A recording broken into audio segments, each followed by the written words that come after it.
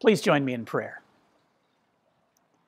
Gracious and loving God, help us this day to understand and celebrate your dream for the world, to be transformed in Jesus' love, and to use our gifts to make a difference for others. Amen.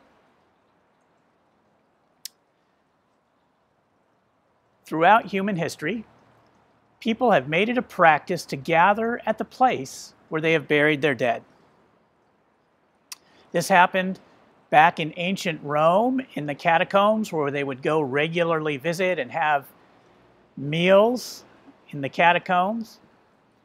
It had maybe a resurgence in the early 20th century with cars where people could drive out to these beautiful park-like cemeteries, and whole families would go on a Sunday afternoon and have picnics in the cemetery. We don't do that so much anymore. If you went to a cemetery today, as I frequently do, you would go and the cemetery would be largely empty. And sometimes you go to cemeteries and they're completely overgrown, unkempt, not taken care of, as if they're totally forgotten.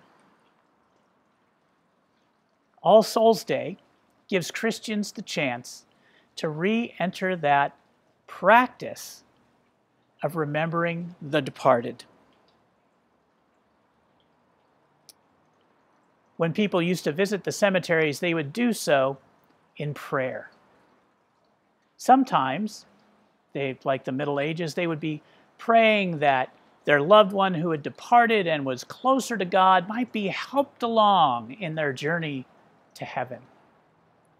More recently, we have the wonderful reimagining of the movie Coco, in which the memory and the prayer of those who remain actually gives life to those who have died.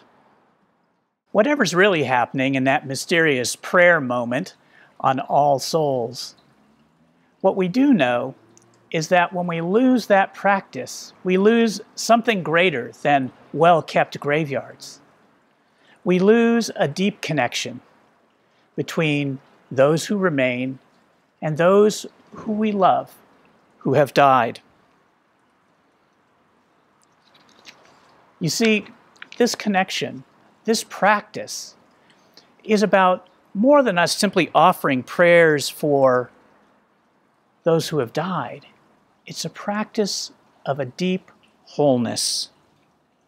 Both our lessons proclaim today that though from the outside it looks like death is the end, like death is a disaster,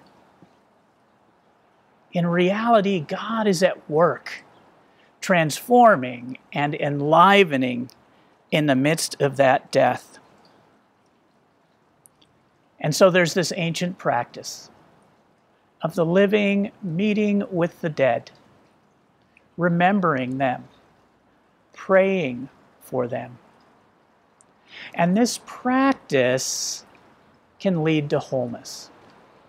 So let me invite you to this kind of all souls practice. Is take some time to meet with those who have departed, whom you love.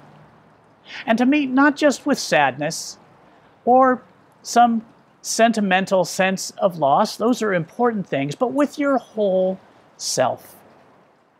When you go and practice, when you go visit them, visit with joy and gratitude, and remember the times of peace and the times of comfort. And also, when you go, remember some of the anger and some of the brokenness and some of the disappointment. Come with your whole self.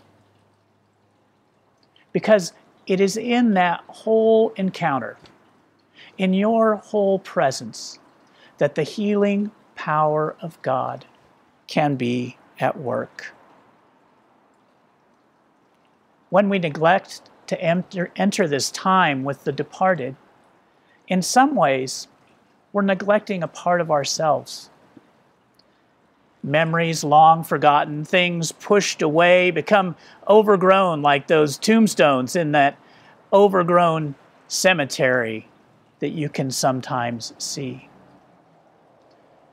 But coming fully, being truly present, the departed and those who remain, allows God to retill that garden.